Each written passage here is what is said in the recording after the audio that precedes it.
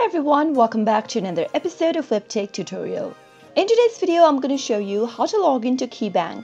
Keep watching the video till the end and don't forget to subscribe to our channel by hitting the subscribe button and press the bell icon so that YouTube will notify you whenever we post a new video. KeyBank is a regional bank headquartered in Cleveland and it is the only major bank based in Cleveland. In order to log into KeyBank account, go and click open your web browser first. Now, go to the URL box at the top and type in www.key.com and press the enter on your keyboard. You'll end up in the official website of KeyBank, as you can see it right here, which looks like this. Now, in order to log into your account, you can go ahead and click on the sign on button in the upper right corner of the screen. If you don't have an account yet, click on enroll and register yourself to a new account by following the instructions.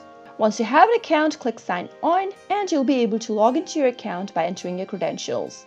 On the next page, as you can see that it asks you to enter your user ID associated with the account. Type in your user ID in the text box, and if you'd like to save the user ID and remember the user ID on this device, click on this box right here. But remember to uncheck this box if you are using a public or a shared device. Now click on continue, and on the next field, you'll need to enter your password.